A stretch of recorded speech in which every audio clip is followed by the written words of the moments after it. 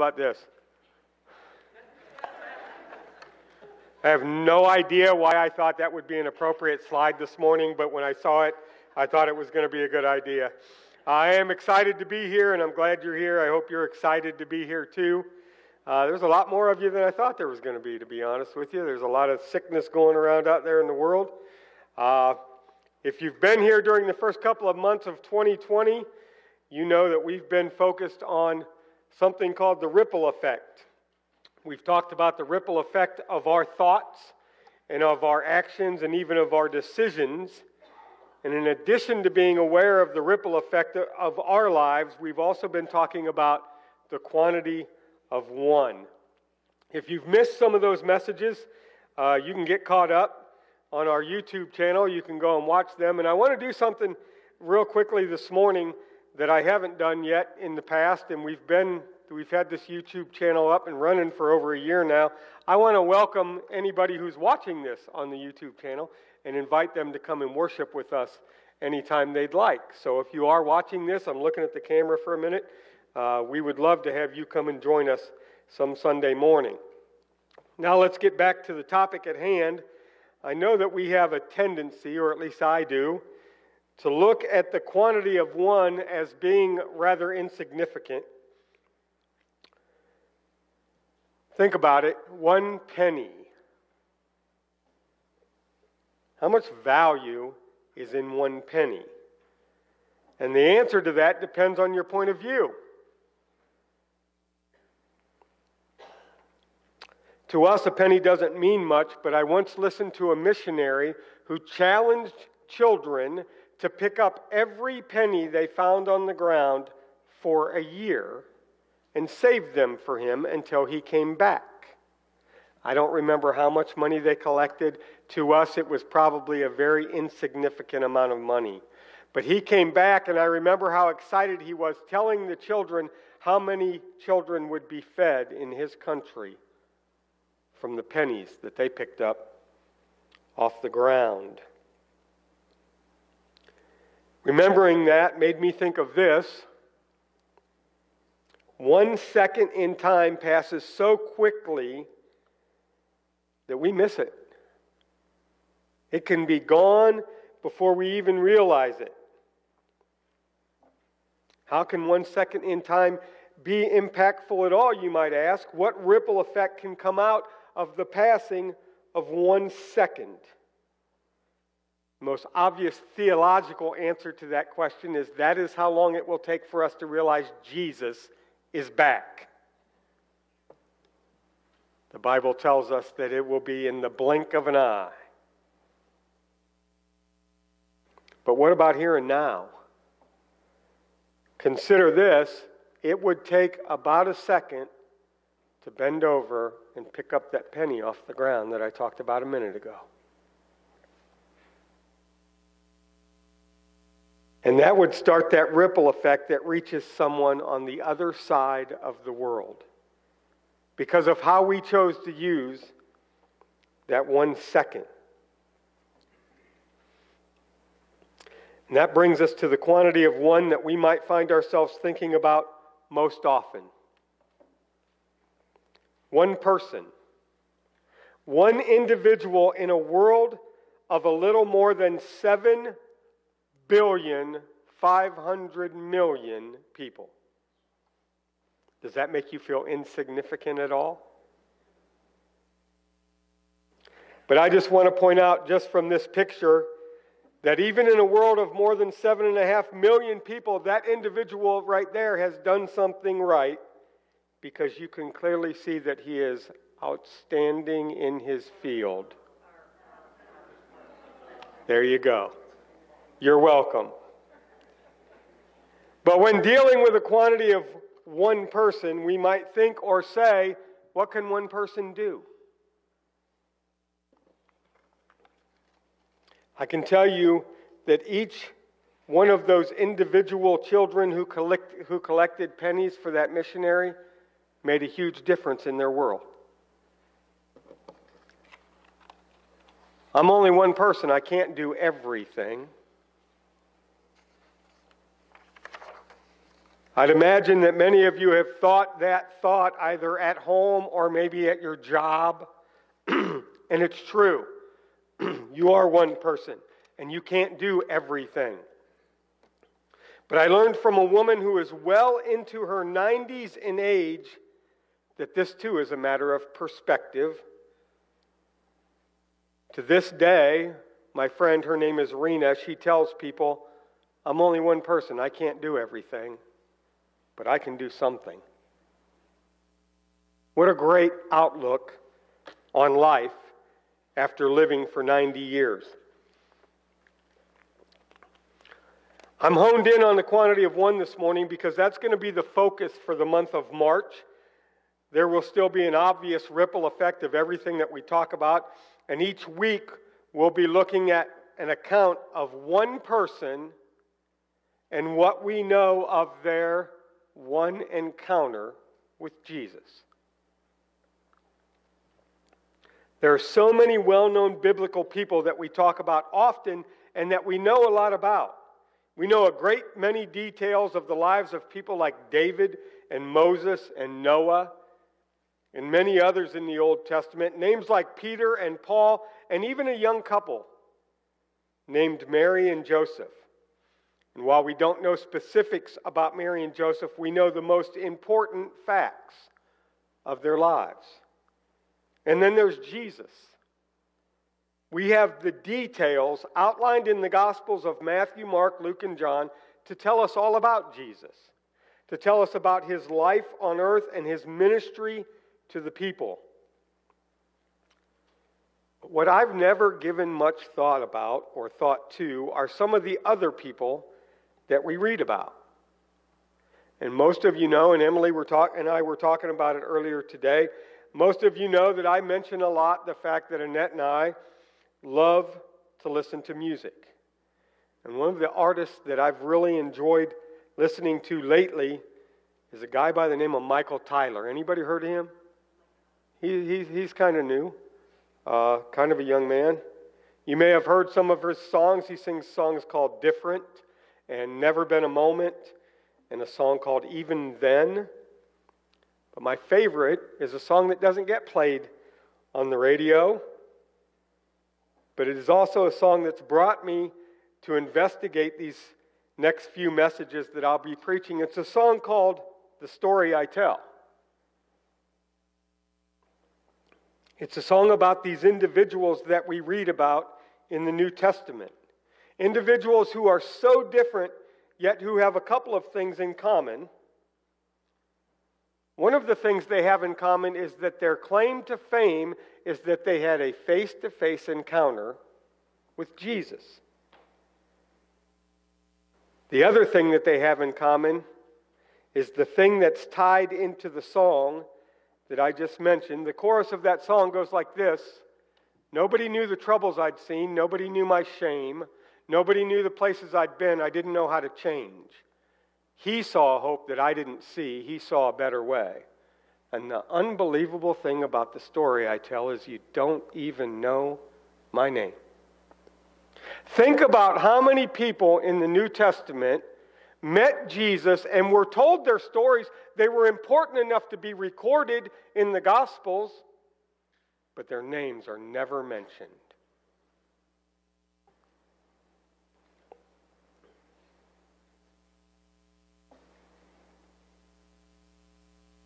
Maybe their names didn't matter.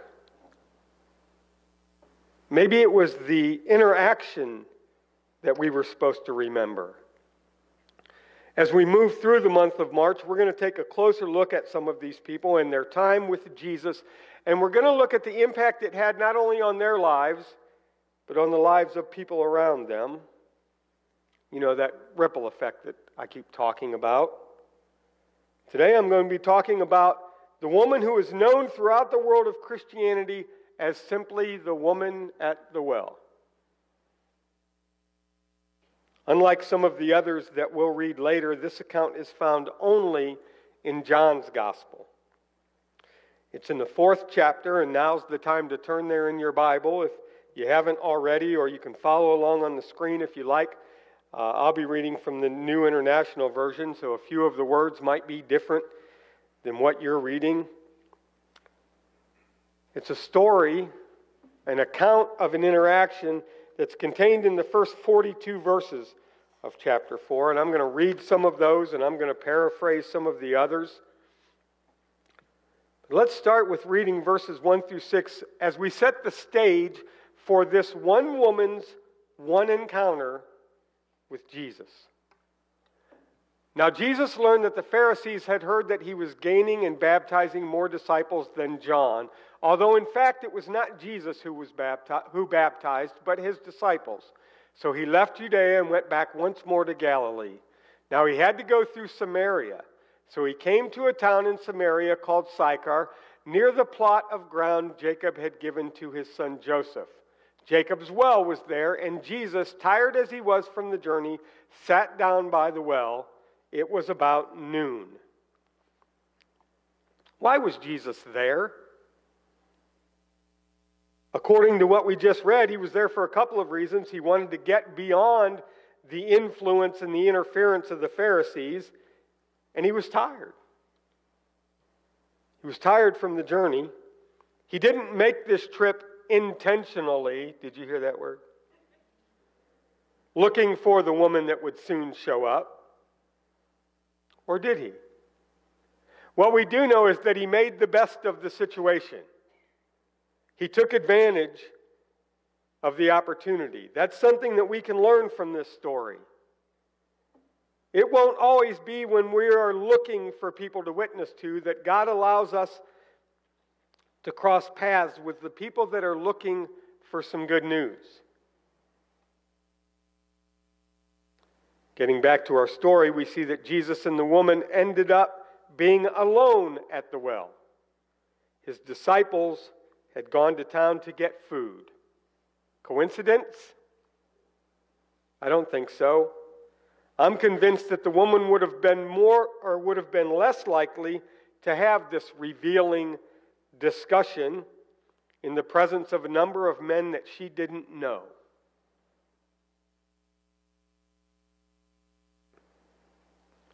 After all, she didn't have the greatest history when it came to men. But that's getting a little ahead of ourselves. The first thing that happens is that Jesus engages her in conversation. When a Samaritan woman came to draw water, Jesus said to her, "Will you give me a drink?" The Samaritan woman said to him, "You are a Jew and I am a Samaritan woman. How can you ask me for a drink? For Jews do not associate with Samaritans." Some translations of the Bible have what I think is an even better translation. It says, "For Jews do not use the same dishes," or "For Jews do not drink from the same cup as Samaritans." That makes it even more personal in this situation. Jesus not only talks to her, but he's willing to drink from her cup or her ladle. And if that weren't confusing enough for this woman, Jesus then tells her, if you knew the gift of God and who it is that asks you for a drink, you would have asked him and he would have given you living water. It's obvious as we continue to read that she doesn't understand. She points out that Jesus doesn't even have anything to use to get water out of the well. So it's obvious she doesn't know that Jesus is talking spiritually rather than physically. She basically asks him, "Who do you think you are?" Again, Jesus gives an answer that seems really unusual. Jesus answered, "Everyone who drinks this water will be thirsty again, but whoever drinks the water I give them will never thirst. Indeed, the water I give them will become in them a spring of water welling up to eternal life." I love her response. I really do. I love it because it's so much like how we respond sometimes. The woman said to him, "Sir, give me this water so that I won't get thirsty and have to keep coming here to draw water." Imagine the time and effort that could be saved and used for something more productive if you never got thirsty and never had to stop to take something to drink.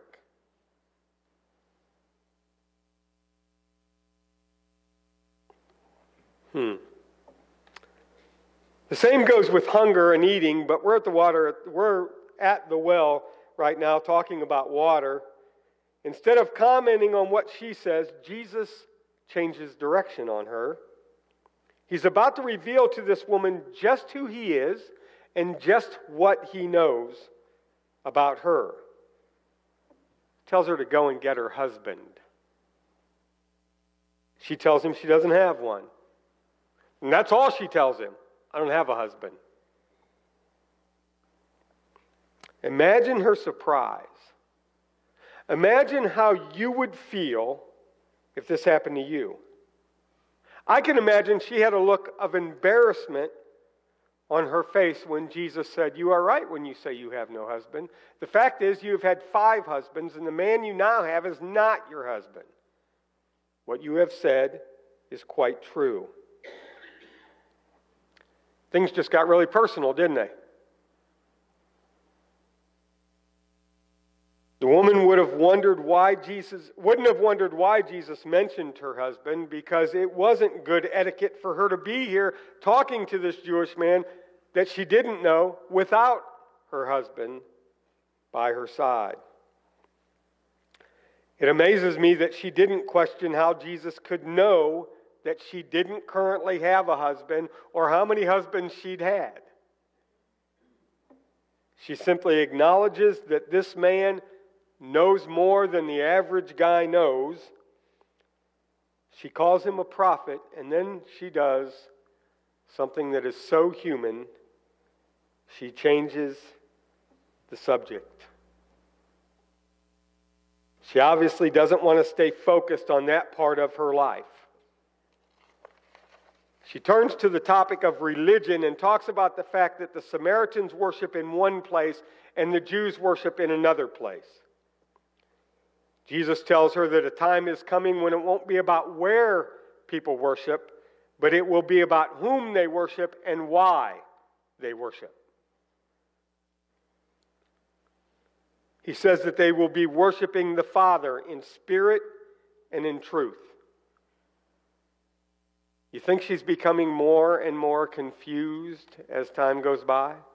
As she carries on this conversation with what she must assume is this strange man. Then she says something surprising.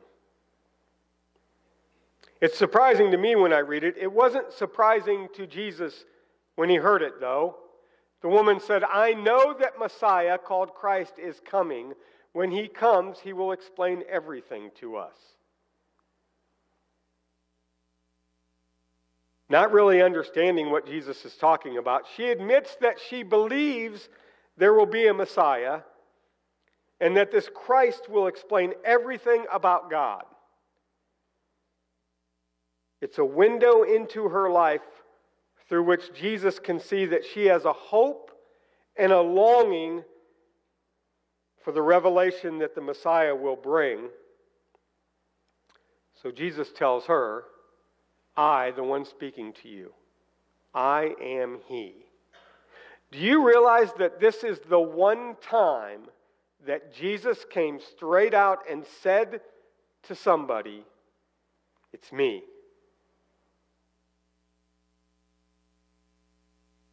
That's huge. It's the one occasion when he voluntarily declares that fact. As a rule, he wanted people to figure that out for themselves by the evidence. But for his own reasons, he wanted this woman to know beyond a shadow of a doubt who she was talking to. As we read on in chapter 9, we see that the disciples returned from town. They went and got the food. They're surprised to find Jesus talking with this woman, but notice they don't question him. They're about to encourage him to have something to eat, which will then be the segue for Jesus to talk to them about food in much the same way he talked with the woman about water, dwelling more on spiritual fulfillment than on human need. But right in the middle of that conversation with the disciples, in verse 28, we're told, "Then, leaving her water jar, the woman went back to the town and said to the people, 'Come see a man who told me everything I ever did.' Could this be the Messiah?" If the only thing this woman ever did in her life was marry 5 different men and then live with another one, something's wrong. We know that's not everything she ever did in her life, but those are the things she remembered as she stood before Jesus. Because those are the things that Jesus talked about. She's still not convinced, and she's still shocked that Jesus knew about her, but she's still asking the question, could this be the Messiah? I want to stop and make a point, and it's one of those points that will either cause you to think of somebody you know or cause you to take a moment and be convicted as you look in the mirror.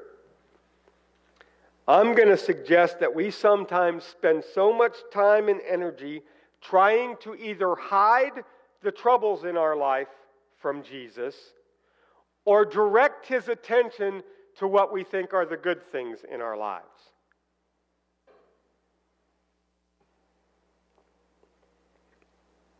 Church, Jesus already knows. We have to come to that understanding. He already knows. He knows the things you've struggled with in your life. He knows the troubles you've seen. He knows your shame. He knows the places you've been. He knows the battles you've fought. He knows how hard it is to change. But when we can find a way to leave our baggage behind and focus not on what Jesus knows about us, but on what he wants us to know about him, it's then that the change starts. It's then that we can make an impact. As we get to the end of John's account of this one woman's one encounter with Jesus, we're going to see the wide-spreading ripple effect of that encounter. Many of the Samaritans from that town believed in him because of the woman's testimony. He told me everything I ever did.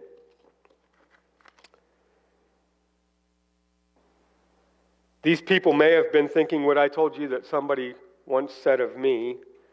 They may have been thinking, if they've changed her, if Jesus has changed her, maybe he is the Messiah. Maybe that one encounter proves that he's the one. If that were all that happened, if the ripple effect only went that far, we would consider that a success for the gospel. It didn't stop there, though. So when the Samaritans came to him, they urged him to stay with them, and he stayed 2 days. And because of his words, many more became believers. They said to the woman, "We no longer believe just because of what you said. Now we have heard for ourselves, and we know that this man really is the Savior of the world." I can only imagine how far this influence spread. The ripple effect of the one encounter that one woman had with Jesus. And you know what? The unbelievable thing is we don't even know her name. But I can't help but wonder if that is not intentional on God's part. I can't help but wonder if the point is that her name doesn't matter. I can't help but wonder if I know someone who fits her description. I can't help but wonder if I fit her description. Her description is that she has sin in her life, and that while she doesn't know exactly what it is, she knows there's something missing. Remember, she said, I know the Messiah is coming. But she had never had an opportunity to discover what that meant to her. But Jesus offers a hope up until now that she did not see. He sees a better way.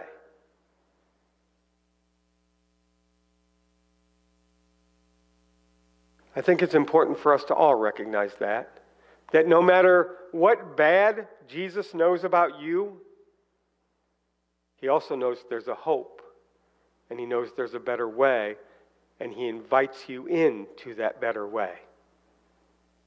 He could have stopped the conversation with the woman at the well as soon as He accused her of what she had done wrong in her life. That could have been the end of it. He could have condemned her right there on the spot. But He didn't. And even with all the baggage that you have and all the baggage that I have, He doesn't condemn us either.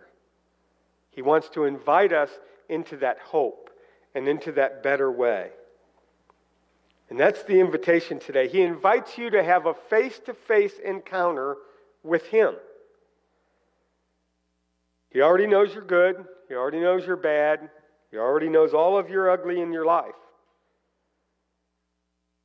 That's not the point of the encounter. The point of the encounter is He wants you to find out about Him and His love for you. If you can relate to these words, nobody knows the trouble I've seen, nobody knows my shame, nobody knows the places I've been, I don't know how to change. Those last 4 lines are for you. He sees a hope that I do not see. He sees a better way. And the unbelievable thing about the story I tell is that you don't even know my name. If you can relate to that, relate to this. Jesus knows your name. And that's all that matters. Let's pray.